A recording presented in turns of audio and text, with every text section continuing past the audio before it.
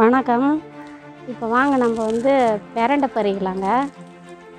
பிரண்டை பொடி இடிக்கலான்னு பார்க்குறேன். இதை பாருங்க, எலுமிச்சம் செடியில் ஏற்றி விட்டுக்கிறேன். இது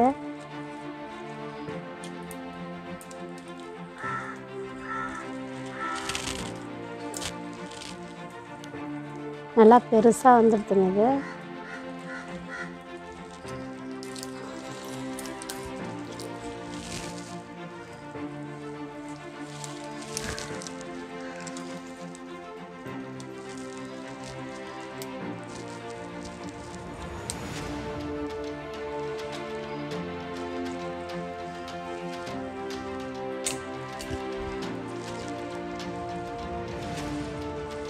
இதோ கூட இருக்குதுங்க.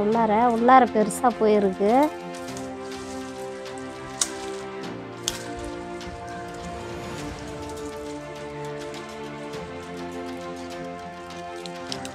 வாங்க இதை வச்சு பொடி எடுக்கலாங்க, இந்த பிரண்டையை வச்சு. இப்போ வந்து நம்ம பிரண்டை பொடி செய்யலாங்க.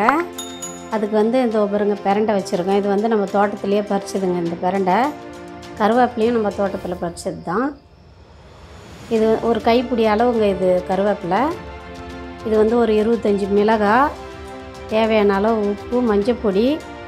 இது வந்து இந்த மெஷர்மெண்ட்டு கப்பால் வந்து 1 கப்புங்க துவரம்பருப்பு, 1/2 கப்பு வந்து வெள்ளை உளுத்தம் பருப்பு, 1/2 கப்பு வந்து எள்ளு, 1/2 கப்பு தனியா, 2 ஸ்பூன் வந்து கடலைப்பருப்பு, ஒரு ஸ்பூன் மிளகுங்க, ஒரு சின்ன எலுமிச்சம்பழம் அளவுக்கு புளி, கொஞ்சமாக வந்து பெருங்காயங்க ஒரு 1/2 ஸ்பூனு, கொஞ்சம் நல் சீரகம் 1 ஸ்பூன்.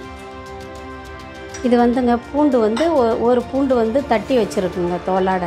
தோல் இல்லாமலும் போடலாம். நான் வந்து தோலாட தட்டி வச்சுருக்கேங்க. இப்போ வந்து நம்ம கேஸ் ஆன் பண்ணிக்கலாங்க.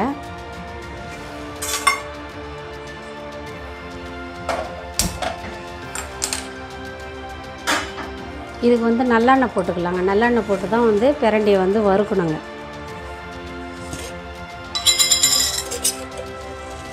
ஒரு 3 ஸ்பூன் ஊற்றிக்கலாங்க.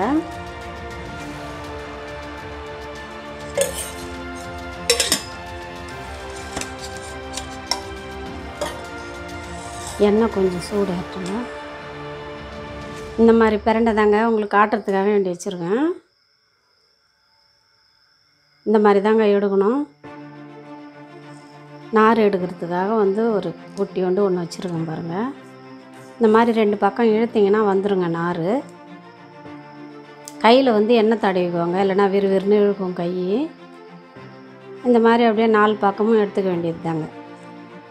இந்த மாதிரி எடுத்து அப்படியே, இது வந்து பிஞ்சு பிரண்டைங்க. இது மாதிரி பிரண்டை நான் வந்து கொஞ்சமாக தான் எடுத்தேன். இதிலலாம் எடுக்கவே வேண்டியது இல்லைங்க. நல்லா அப்படியே கட் பண்ணி போட்டுக்கலாம். இந்த மாதிரி இருந்ததுன்னா உங்களுக்கு காட்டுறதுக்காக வேண்டி இது கொஞ்சம் முத்தின பிரண்டை வச்சுருக்கேன். இந்த மாதிரி தாங்க எடுக்கணும். இப்போ எண்ணெய் சூடு ஏறிடுதுங்க. பிரண்டை போட்டுக்கலாம்.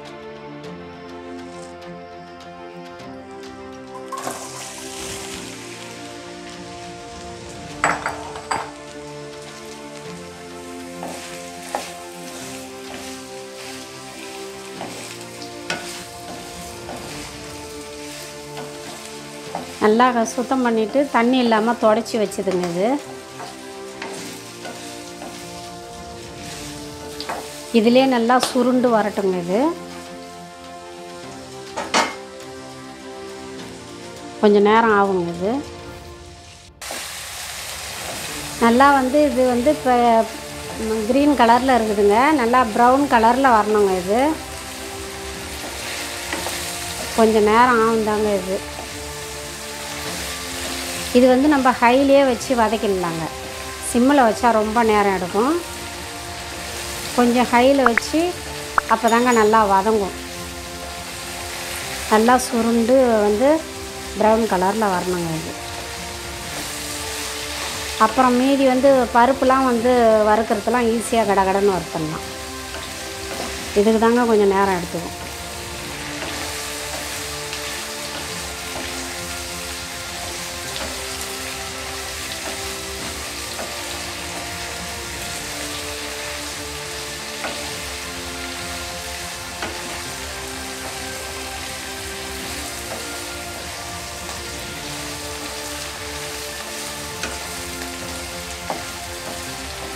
பிரண்டையில் வந்து இது மாதிரி பொடியும் இது பண்ணலாங்க, துவையல் அரைக்கலாம்.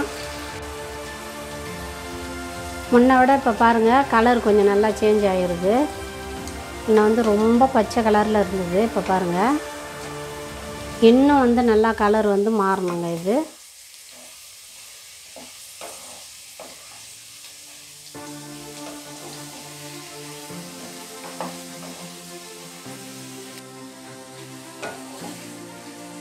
நல்லா வதங்கி வந்துடுதுங்க. இது எடுக்கிற நேரம் தாங்க. இது நல்லா சுருண்டு வந்துடுது பாருங்கள்.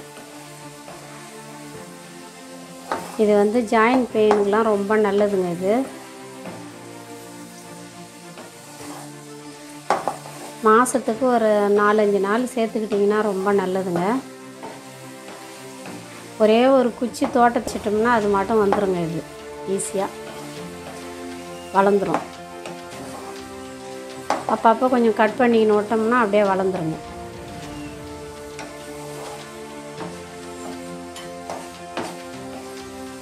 எடுத்துடலாங்க.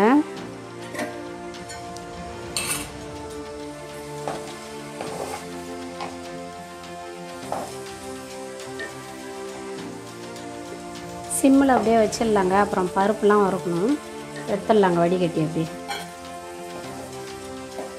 இந்த மீதி எண்ணெய் இருக்கிறத வந்துங்க வலி இருக்கிற இடத்துல தடவிக்கலாங்க. இது நல்லா கேட்கும். முட்டி வலியெல்லாம் இருந்ததுன்னா அதுக்கு தடவிக்கலாங்க.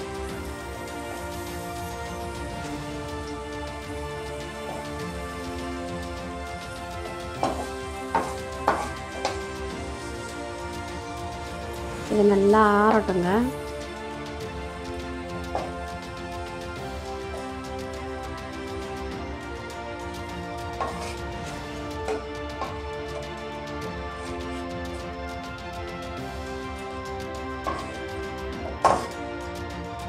எண்ணெயை வந்து வடிகட்டிக்கலாங்க.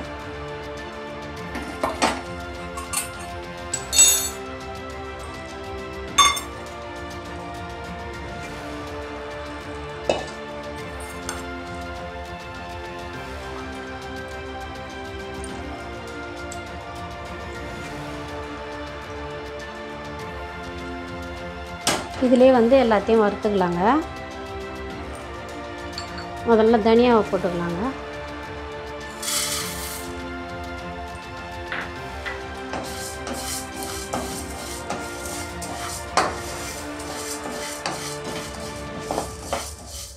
ஹைலையும் சிம்லேயும் கொஞ்சம் மாற்றி மாற்றி வச்சுக்கோங்க.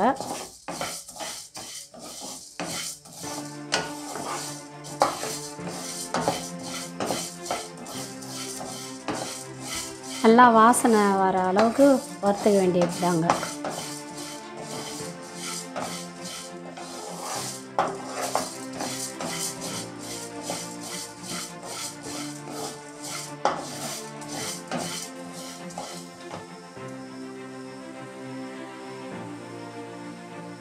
ஒரு 25 மிளகாங்க. இந்த மிளகாயை இதிலே போட்டுக்கலாங்க. வறுபட்டதும் காம்பெல்லாம் எடுத்துடலாங்க. இப்போயே எடுத்துகிட்டு போட்டோம்னா அந்த விதைலாம் கொட்டிக்கும். அதுக்காக தான் அப்படியே வறுக்கிறேங்க.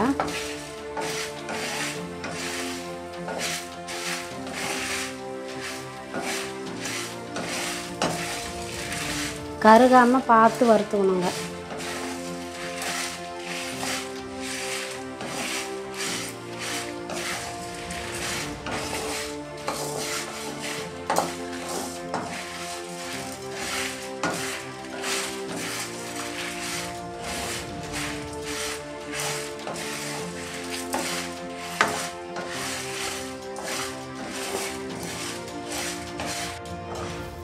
மிளகு போட்டுக்கலாங்க. இதிலே ஜீரகம் போட்டுக்கலாம். ஏன்னா அதெல்லாம் நல்லா முக்கால்வாசி வறுந்துடுதுங்க. இப்போ போட்டோம்னா அது கரெக்டாக இருக்கும். மிளகு ஜீரகம்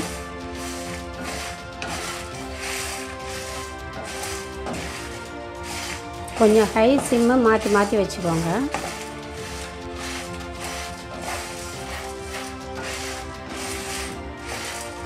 இதை கொட்டிட்டு தோரம்பருப்பு போடக்குள்ளே காட்டுறேங்க. நான் தோரம்பருப்பு போட்டுக்கலாங்க.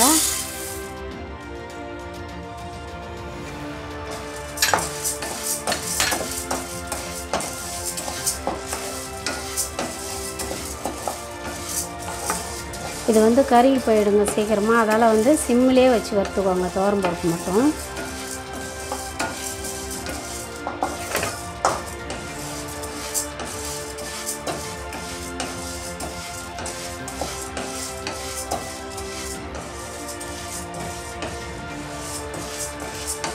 இதிலே கடலைப்பருப்பு 2 ஸ்பூன் தான் இதை போட்டுக்கலாங்க.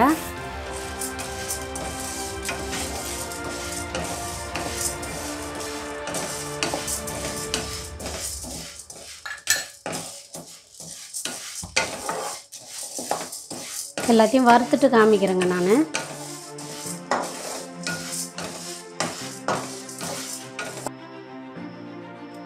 உளுந்து போட்டுக்கலாங்க.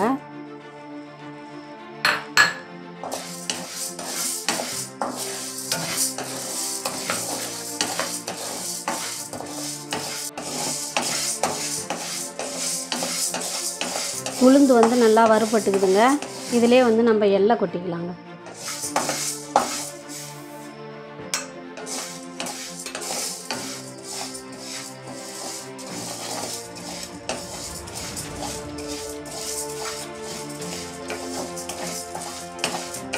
ரெண்டும் சேர்ந்து வறுந்துடுங்க. உளுந்து வந்து கொஞ்சம் நேரம் ஆகுதுங்க போட்டு.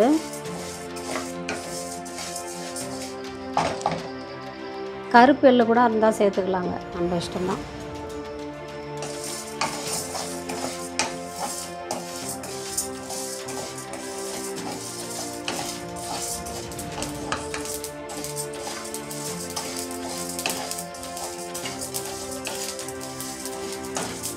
எள்ளு நல்லா பொரியுதுங்க. உளுந்தும் நல்லா வறுந்துட்டுது. இப்போ கொட்டிக்கலாங்க.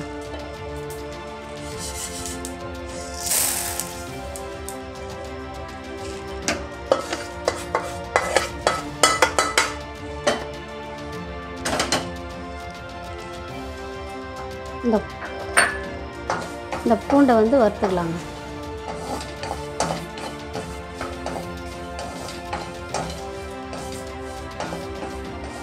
இந்த பூண்டை வறுத்ததும் புளியும் அது கூடயே போட்டு வறுத்துக்கலாங்க. கொஞ்சம் நல்லா வறுபட்டங்க பூண்டு. அதுக்கு தான் வந்து நல்லா நசுக்கி போட்டுருக்கேன்.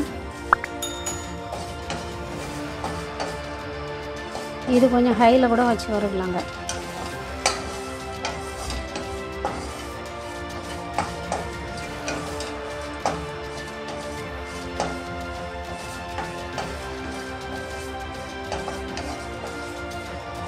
பிரண்டை மட்டும்தாங்க எண்ணெய் போட்டு வறுத்தது. மீதி எல்லாம் வந்து ட்ரையாக தான் வறுத்துருக்கேன். அப்போ தான் ரொம்ப நாளைக்கு வருங்க வச்சு சாப்பிட்டோம்னா.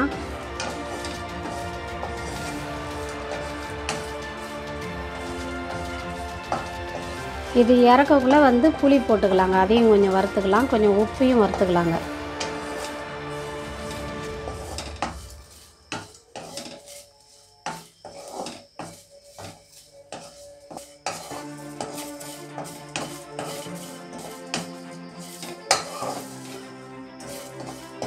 இது கூடயே வந்து 1 ஸ்பூன் உப்பு போட்டுக்கலாங்க.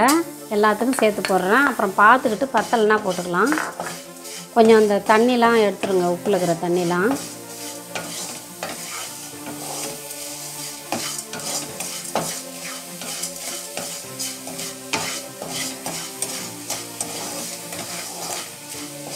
இது கூடயே புளி போட்டுக்கலாங்க. இது வந்து ஒரு சின்ன எலுமிச்சம்பழம் அளவுக்குங்க புளி. இதை வந்து கொஞ்சம் பிச்சு போட்டுக்கலாங்க. அப்போ தான் நல்லா வறுபடும்.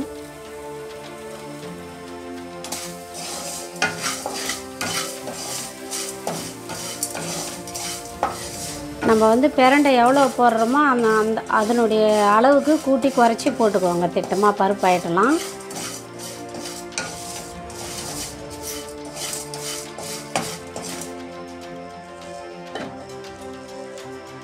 எடுத்துடலாங்க இதை.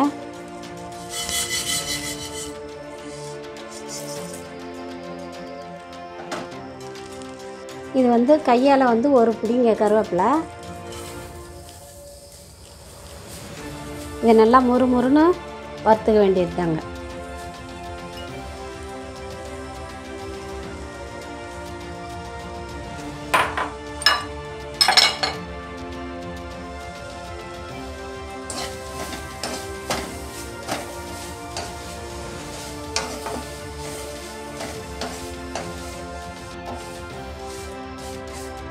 இங்கே பாருங்கள், மொறு மொறுன்னு சத்தம் கேட்குது பாருங்கள்.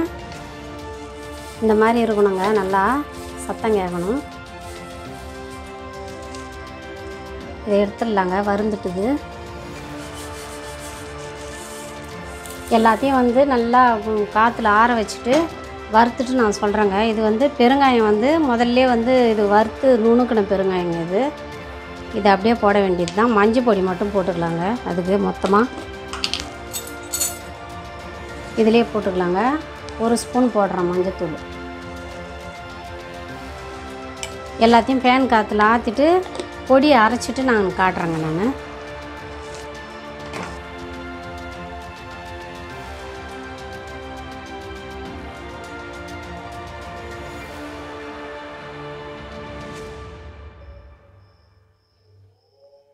பாருங்கள், பிரண்டை பொடி வந்து அரைச்சி எடுத்துக்கிட்டு வந்துட்டேன்.